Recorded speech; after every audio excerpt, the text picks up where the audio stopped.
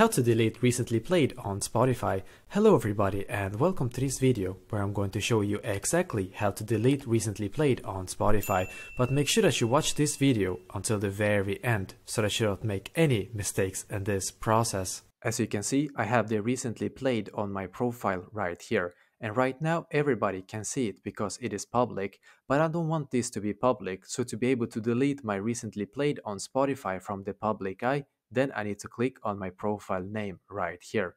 And after that, I need to click where it says settings, then just scroll down until you see where it says social.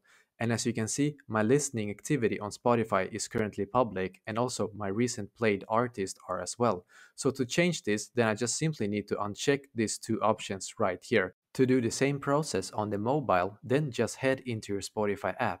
Then click on this settings icon right here. After that, click on social, and then you just need to uncheck listening activity and recently played artists.